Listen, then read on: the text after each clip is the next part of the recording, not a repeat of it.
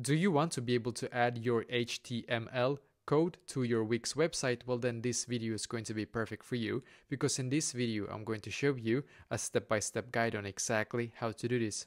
So what we're going to do firstly is to just go into Wix and then come into our Wix website editor right here, as you can see, because you should be taken to a page very similar to this. Now what you're going to do after that is to click on this plus symbol right here where it says add elements. So just click on the plus symbol right here, because then it should now take us to this page. Now you're going to select where it says embed code right here, as you can see, and then click on popular embeds and then choose where it says embed HTML. So just click on it.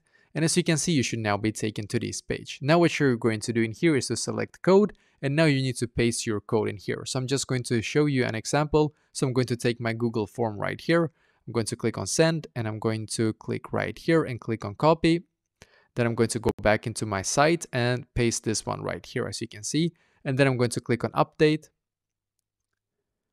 And as you can see, I should now be able to view my form right here. I can make it actually a bit bigger right here, as you can see. Going to have it like this one.